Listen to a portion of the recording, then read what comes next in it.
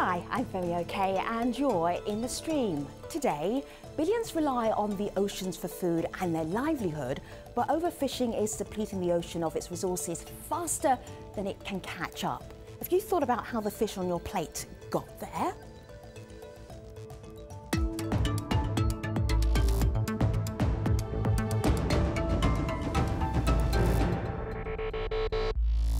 So our Stream Science Week continues as we mark Oceans Day, and that was on June the 8th, but I think the oceans need more than one day, for sure.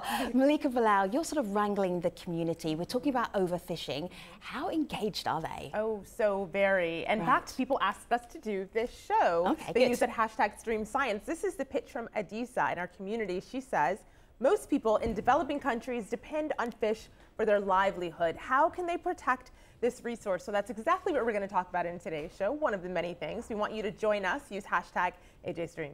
And joining us right here on our set, Elizabeth Wilson, Director of Pew's International Oceans Policy. Elizabeth, it's great to have you here in the stream, and we'll hear more from you in just a moment. So if you want to be in this conversation, there's so many ways that you can do it. Have a look here on my laptop. We're at stream.aljazeera.com. You go to the right-hand side of the screen, there'll be a little widget that allows you to comment on today's show. So if you do what I'm doing, you can also do this on your smartphone as well.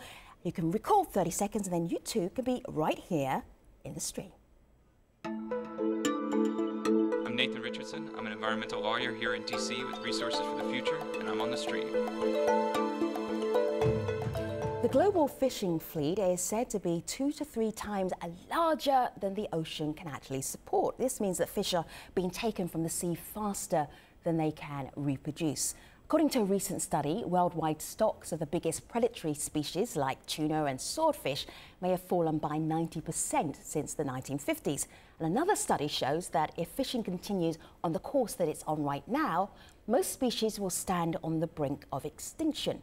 Quotas and laws have been passed in many nations around the world, but a lot of fishing happens in international waters, and these vast areas of ocean are too big to monitor. So current practices are, in a word, unsustainable.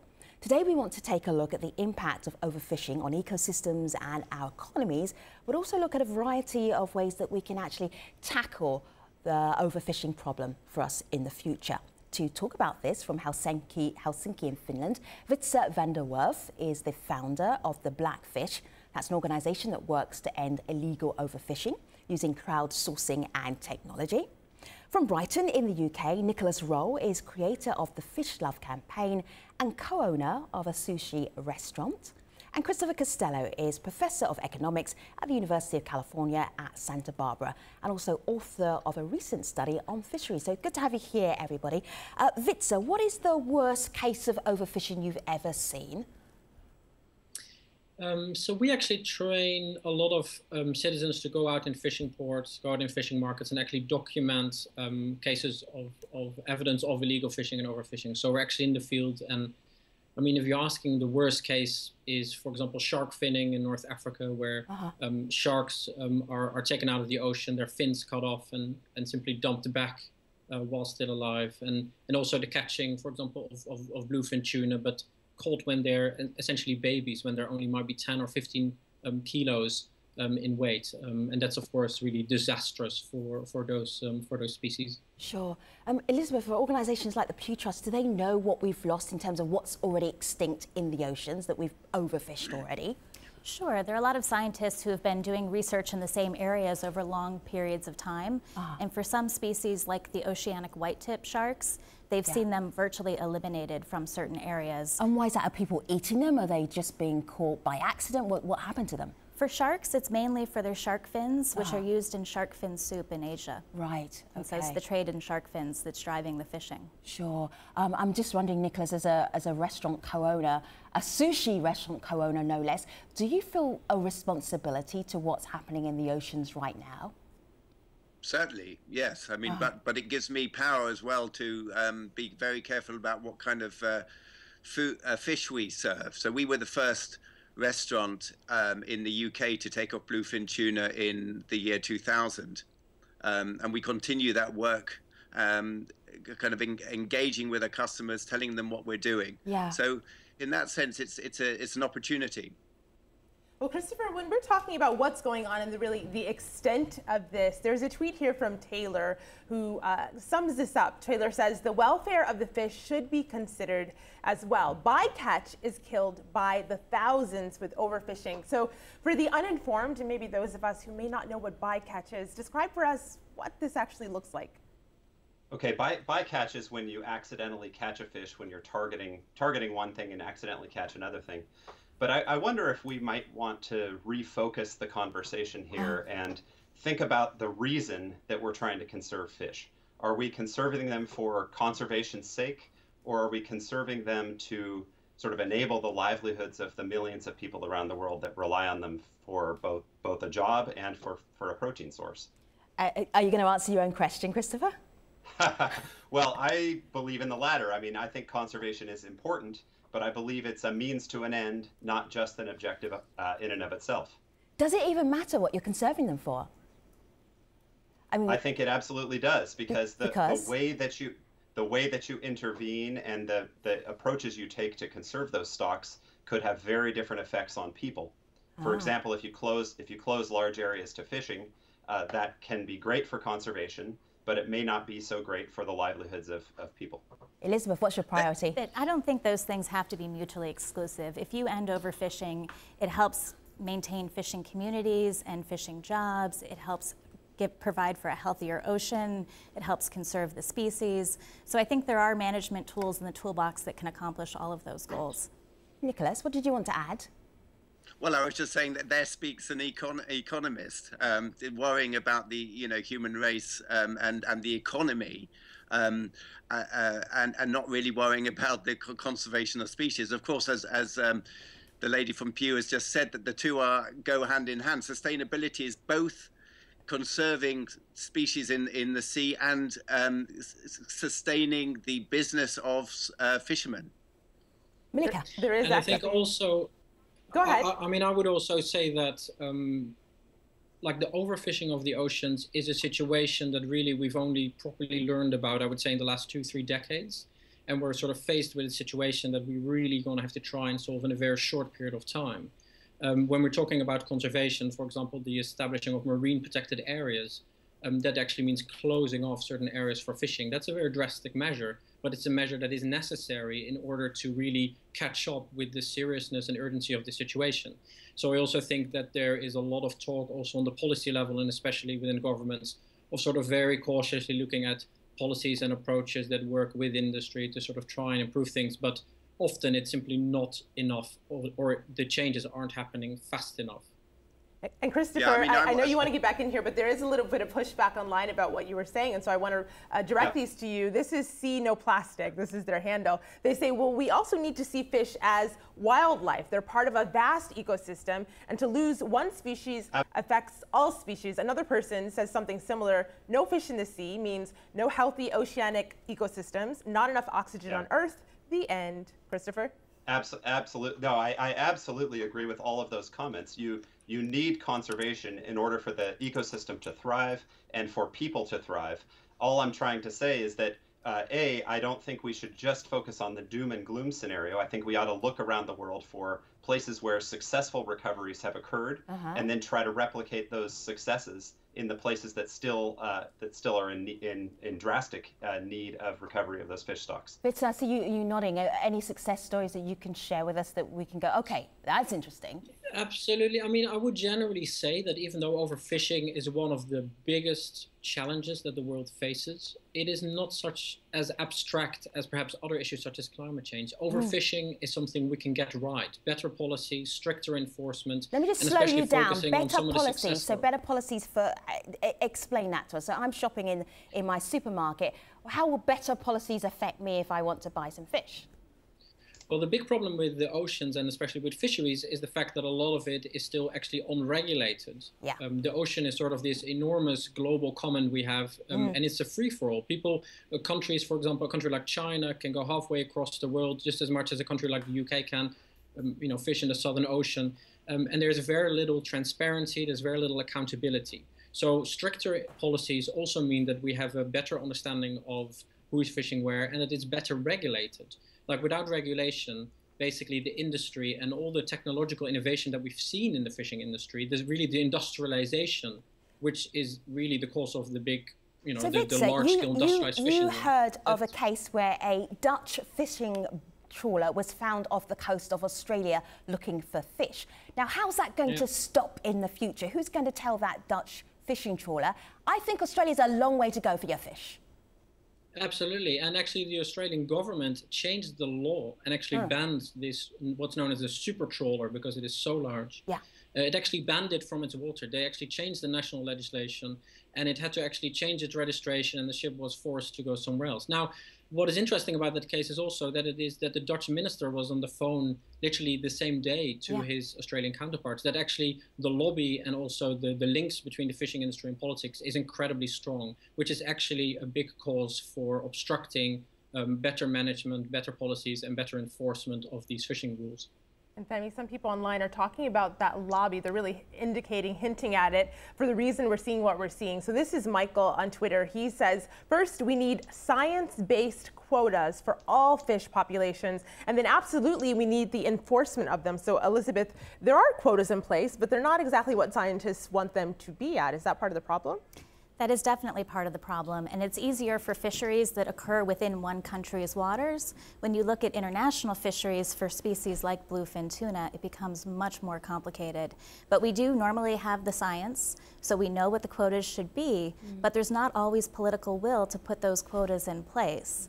And so we really need to build momentum behind ending overfishing and get world leaders to do what they need to do to solve the problem. Elizabeth, I'm going to show you something here on my laptop. You're going to be very familiar with this, so showing it to our audience as well. So you see these deep, dark blue areas. These are around the coastlines of countries around the world. This is where we have fishing regulation. The light blue area, basically most of the oceans, no regulation. You're out there on the high seas. You can do what you want. So Nicholas, you've started to push back about this. You love fish. You co-own a sushi restaurant.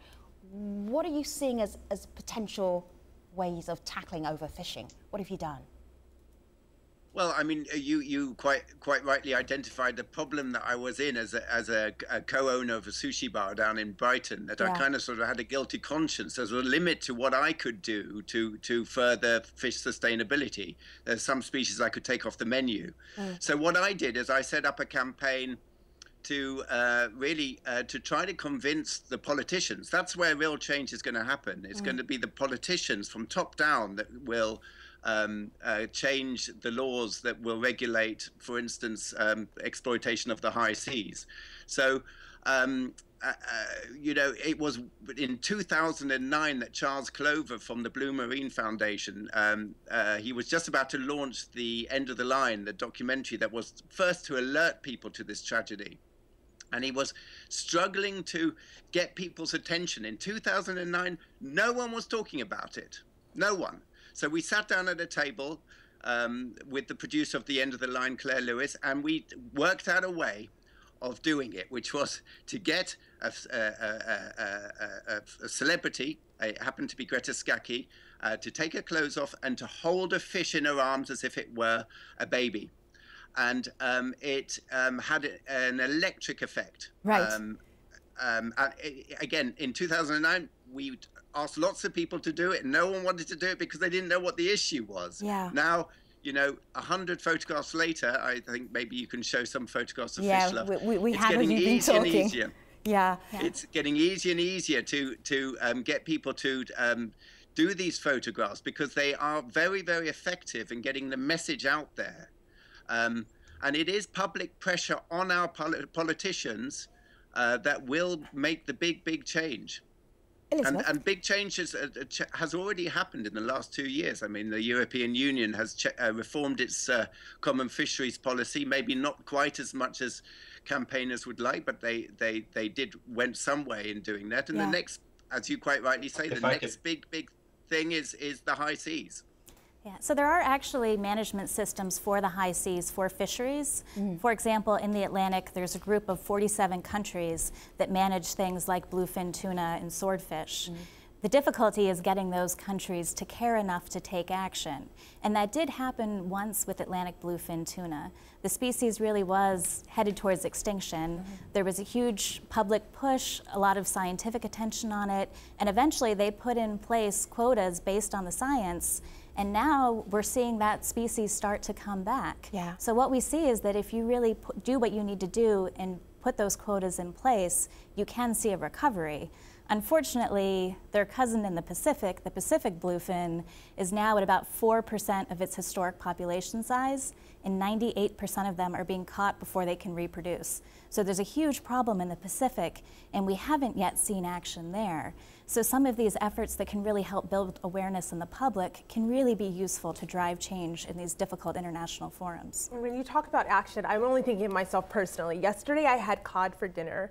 I had shrimp for lunch, and I was worried because I didn't know whether or not they were sustainably caught, how the fishermen or fisher groups caught them, and what that process looked like. And so I know that there are some organizations online who are addressing that problem. I want you to take a look at this video comment. This is from Ryan Bigelow of Seafood Watch.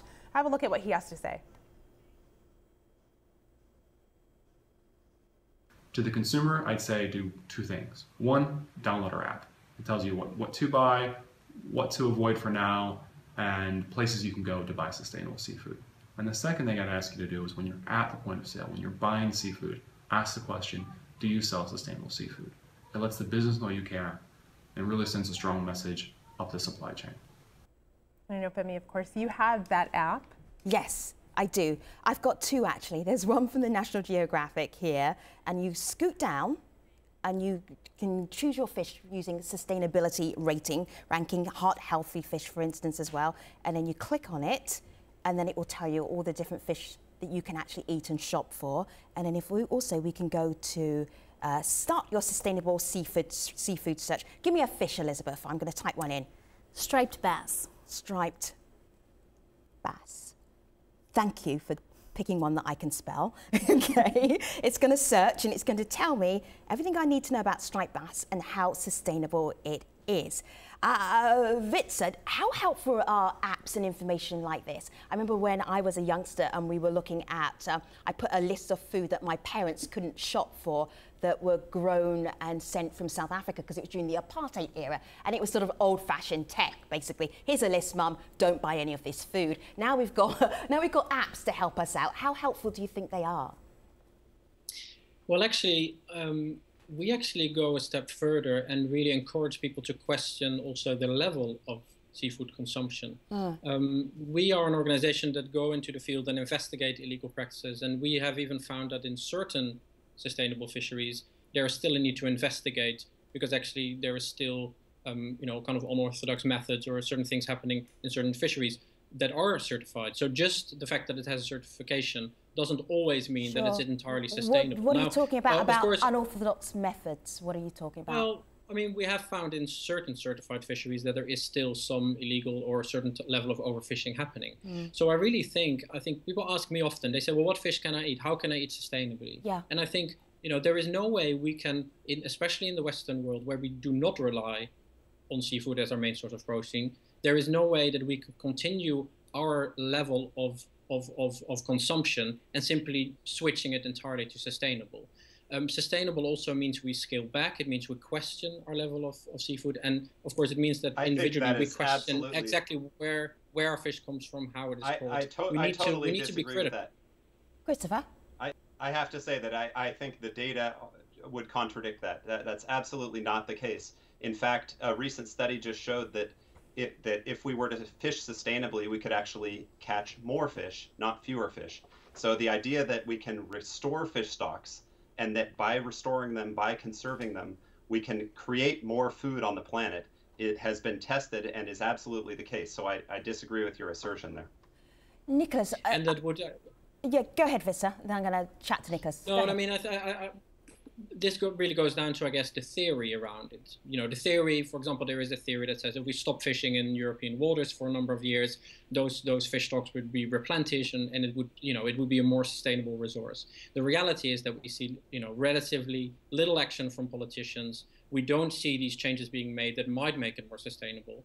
And what I see, the majority of the year, I'm out in fishing ports, I'm out in fishing markets, and I see atrocities happening almost everywhere where we go. And there is no sign of it stopping. Vich, so what do you mean by atrocities? I really dislike generalizations. If you're going to say atrocities, absolutely. Tell us. What are you talking about? So, for example, we've just been working in the last 3 months on an investigation in Italy, where we actually work with the Italian authorities on documenting evidence of illegal fishing activities. Now, what we there find is that the forage fish, which are smaller fish, such as anchovy and sardine, which should be, a sustainably caught species, actually, the fishing fleets, especially operating from Italy, basically catch the juveniles. They catch these fish when they've only hatched for 24 hours previously. Yeah. And of course, when you continually catch these juvenile fish, then these fish stocks have no chance to restock themselves, to replenish, to reproduce. What makes that an atrocity rather than basic everyday fishing practice? It is everyday fishing practice, but from an ecological perspective, you find that an atrocity. All right, absolutely. Let me go to the community, Malika. Well, there's an interesting idea here from Taylor who says the other option is aqua farming, but those are by far the most cruel farming systems for animals. It's a tough subject. So, Elizabeth, is that a solution that you would recommend, making sure that you buy fish that has been farmed? It depends how it's done. There's some species that can be farmed on land, like catfish. There are other species that need to be farmed in the ocean, and often this means clearing out important mangrove habitats. Often it means taking larger fish and grinding them up to feed the fish. So I think aquaculture could be a solution depending on how it's done, but it's definitely not a perfect solution. Nicholas, you're talking about the bluefish tuna, taking it off your menu. Anything else that you won't serve to customers in terms of fish?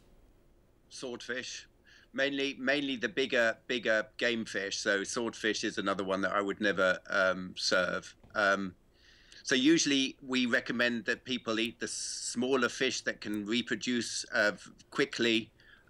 So sardines, herring are very good, sprats. Sure. Those kind of fish are great. All right. So we're going to take a pause for now. I'm going to take you all to the post show online at stream.aljazeera.com. We'll pick up in just a moment. You can also learn more about overfishing with Inside Story, and David Foster will be featuring a discussion airing through Wednesday. But first, here's Malika with a look at some of the other stories we're following right here on the stream.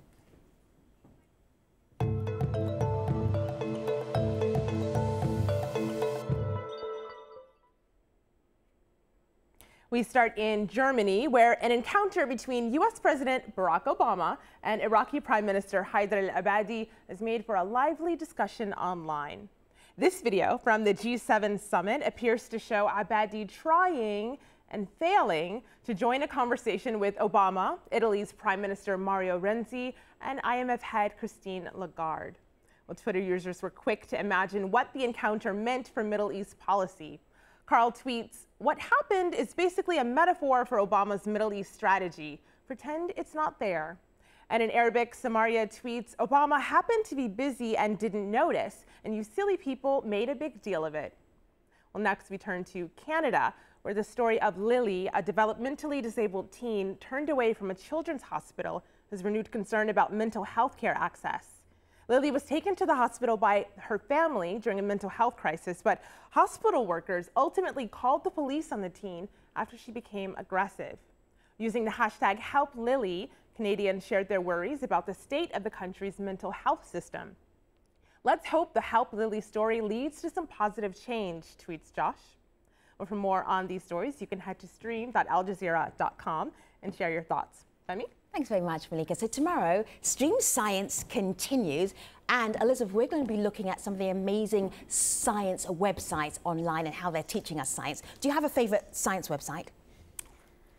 Oh, there's so many. Are you going to pick your own? I would say that the Pew Charitable Trust website is a great resource. There's all sorts of interesting information about environment programs, both on land and in the ocean. All right. And Malika, do you have a favorite science website? I'm finding the best science stuff on Twitter. Right. I'm a little bit biased, but there's some great things out there and some great videos, so it's exciting. Right.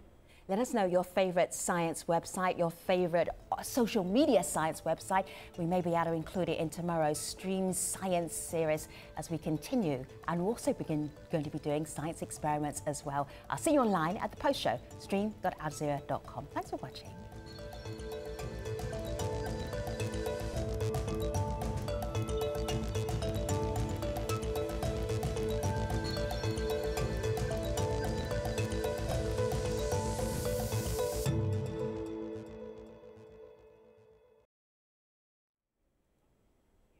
Hello again, we're speaking about overfishing, its impacts and some possible solutions. So let's get right back to that conversation. Farming fish. I just want to get back to that, Elizabeth, because it takes so many fish to feed the farm fish. So you get all this wild fish, you feed it to the farm fish, and you get fewer fish at the end of it. How is that sustainable or logical? That's weird. It's not logical and people or don't sustainable. know that when they think, oh, farm fish salmon, that's good, I'm saving the environment. It's nuts, I say. There are some species, subjectively. there are some species lower on the food chain than salmon that are a better choice for farming, like tilapia. Right. And so it really depends on the species and how it's being done. Who thought up this idea of feeding all this wild small fish to other fish to then farm? Like, who thought, oh, I know, let's solve it this way? Who thought that up? I'm not sure who we can attribute that one to, Right. but I agree that it does not make much sense. Christopher, farming fish, does that make sense to you? Do we have Christopher? Well, I think there are lots of different species that are farmed, and you mentioned Seafood Watch earlier, and they actually do monitor farm fish and wild fish. Right. And so if you go to their seafood card, you can get information on not just the wild fish, but on how sustainable farm fish are. Sure. Nicholas, would you buy farm fish? Do you buy farm fish for does your restaurant buy farm fish? We do, yeah. Unfortunately, I mean, this goes into some subject that you're probably not interested in about sushi and... I'm always interested in sushi. What's not to be interested in about sushi? Well, Europe insists on freezing fish before you serve it raw, which means that it's very difficult. I mean, we have to freeze mackerel, for instance, which makes it taste less great. Yeah. So, you know, we do have farmed sea bass, for instance, because otherwise we'd have to take fresh sea bass and freeze it, which is, it just wouldn't taste as good. Right. That's the problem. Right. Okay. It's a ridiculous law that Europe has in their wisdom. What was the idea behind that? Is it health and safety? What? Health and safety, yeah. Parasites, killing off parasites. Ah, okay. So we've sort of farmed fish. That's one suggestion. The other one was quotas. Vitsa, do you like the idea of quotas? Like only fishing so many to allow fish populations to kind of revive? We absolutely need quotas, and we need to make sure that those quotas are properly enforced. And that's, I guess, a point that in our work we make very much, and also because we work to support enforcement authorities, is that the policies and the quotas are the first step. And the second step means that we need to have strict enforcement, and we need to make sure that governments and national agencies actually make sure that the rules are properly adhered to. Sure. What's the reaction to the idea when you tell fishermen, oh, UK, you can only fish this much? I know with the bluefish tuna, that there were quotas for that, but the European Union said, actually, we want to fish more than this. And then even more were fished. So it wasn't a sustainable amount that was the quota, but there was a quota, and that didn't really help that much. And now people can actually fish a little bit more because the bluefish tuna population is kind of bouncing back a little bit. It's bluefin, by the way. Bluefin, sorry. Thanks, Nicholas. I'm glad you're here. So I mean, if I could make... The one problem with this is the fact that, and we can attribute to the very strong fishing lobby, a very strong kickback on any kind of decreased quotas or better policies. The fishing lobby, especially in Europe, is incredibly strong. And secondly also, and this is something that Elizabeth actually pointed out before, is that often politics come before the science. So even if scientists say, this is what we should be catching, this is, we should be cutting back to protect a certain species, is actually that politics then say, okay, thank you for the advice, but now we decide something entirely different that is mostly based on economic benefits and jobs rather than the sustainability or the protection of the marine environment. But not even the economics. I mean, one good example where no one gains except a very, very small number of people and a small number of boats is deep sea fishing. You've got a situation where 15 boats effectively are fishing deep sea and scraping the bottom of the deep sea, an area of about Paris every 3 days. It's not economically sustainable. The only reason why they do it is because they're getting money from Europe to do it, and it's just crazy. Yeah, I have to say that Nicholas has it right. Go ahead, Nicholas Christopher. has it right, and Vitsa, I think this is a bit of a naive view that the economic thing to do is to go plunder the seas. That's absolutely not the case. The best way to make money fishing is to sustain fish stocks, restore them to historical levels, and then you'll get more fish and more money from fishing. So that's in fact the economic solution.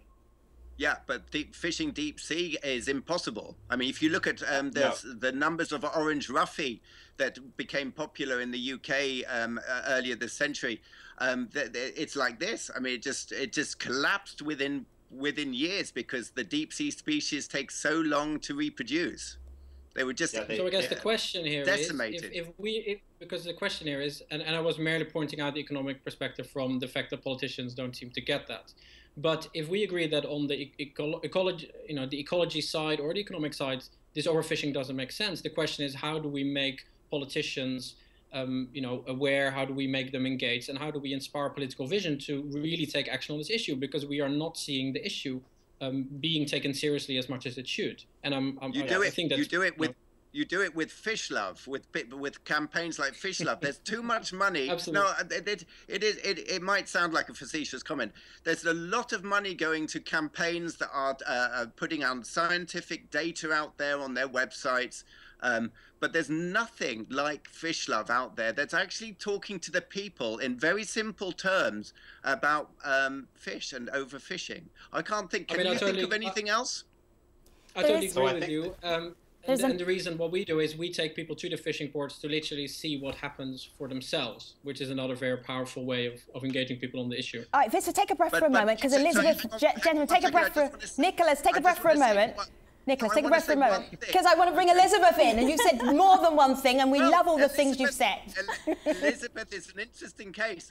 Can I ask Elizabeth why Pew finance, quite rightly, so many campaigns, and yet aren't prepared? Well, I've never asked, to be honest, but why aren't there more things like Fish Love being supported? Because can I ask you, can you think of any other campaign that has succeeded in getting the subject of overfishing on the front covers of the newspapers like Fish Love has? So I think it's important to look at both the demand side of the issue and the supply side. Just take a pause for a moment. Directly answer Nicholas' question and then do what else you think is important. Okay. Yeah. We are doing work on the demand side, and that is really important. One of the things we're looking at is sharks in Hong Kong. Elizabeth, take a pause for a moment. Another pause. Nicholas asked you a very direct question. What is your very direct response to that? The direct question about why we're not doing more work on consumer demand? Yeah. No, I wanted to ask whether you could think of anything that has had the global reach of Fish Love in getting the subject of overfishing on the front covers of the newspapers. Connecting people who have to shop and buy fish to the real issue. That's what he's saying. What else have you seen that's done that so visibly? So one example is work that's going on in Asia related to shark fin soup. There are campaigns that basically get people to sign pledges to not serve shark fin soup at their wedding banquets and to not serve it at business functions. And so this is something that's really taken off in Hong Kong. Sure. And what we're seeing is a significant reduction in shark fin soup consumption because of it. Are they doing it with adverts? Are they doing it with posters? How are they getting this over? It's very online, social media driven. It's mostly young people, which is great. Yeah. And you're really seeing a generational change where now young people in Asia are saying, this is unsustainable, this isn't something we want to be a part of. Are they, what Nicholas is saying, he's got a campaign that is so visible and so powerful that it's really moving people. What are the shark fin campaigns doing that's really moving young people? Well, I think a lot of it is just getting the word out. A lot of people think that shark fins grow back. They don't realize that when you cut the fin off, they sink to the bottom and die. Myth busting. And so, yeah, a lot of it is really powerful pictures. It's video of the sharks being finned and dying. And so I think there really is a role for social media for being able to share that sort of information. Talking of social media, Malika? Well, in addition to those campaigns, there is one idea from Lynn who says this is what we could do. We could switch to other proteins. Plant-based and insect-based diets are the future, Lynn says. Skip the cow and the fish as much as we can. But I know that that's not possible for me. So as a more practical solution, there is this suggestion, Nicholas. This is from Omar, who says, think advanced satellite technology. That could be useful in this aspect. Do you think that could work at all? Oh, certainly. I think, you know, as the other contributors have said, to regulate fishing is the big issue, and technology can be a big part in that. Yes, I mean, if you showed the map of the high seas and how much space there is, how much sea there is. I mean, how can we regulate? So technology is the key. Yes. This is actually something that Pew is working on with an organization called Satellite Applications Catapult. And we've developed an information system platform where you can overlay satellite tracking, visual imagery, oceanographic data, vessel ownership databases, all sorts of information, and it develops it basically allows you to look for suspicious activity, right, and will detect certain things based on what you put in the system, and then it will alert the enforcement officials so that they can help monitor huge, vast portions of the ocean that previously were not able to be monitored. So this technology is all very new, but it's growing rapidly. So I think in the next decade or so, the way that we enforce activity on the ocean will be changing significantly. If you could tell our audience one thing, Elizabeth, that might help them understand overfishing and maybe something they could do about it, what would that one thing be? Just make smart decisions about what you consume. Ask questions, check on the species, see where it's from, see if it's sustainably caught. And if enough people do that, what would happen to the business? Then the businesses who are sourcing the food will start to be more responsible and start asking questions themselves, and that will drive all the way up the chain to the fishermen catching the fish and to the policymakers. Christopher, you could tell our audience one thing. What would the one thing be?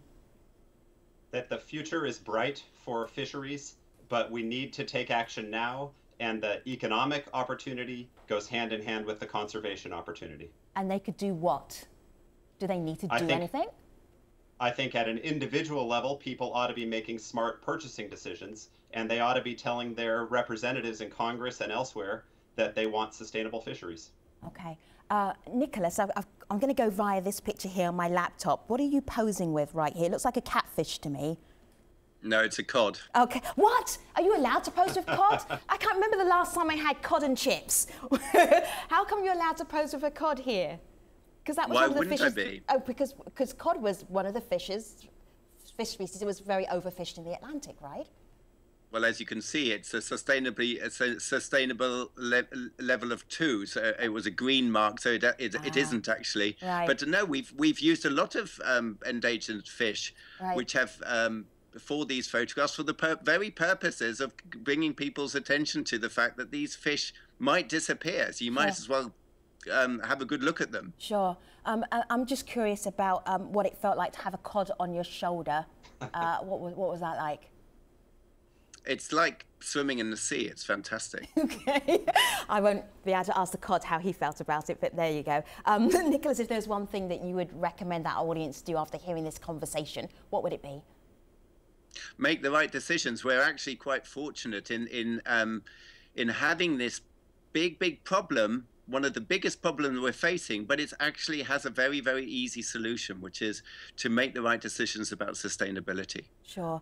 And Vitsa, what do you have to add to everything that everybody else said about, okay, you watched this show about overfishing. What's the takeaway for our audience?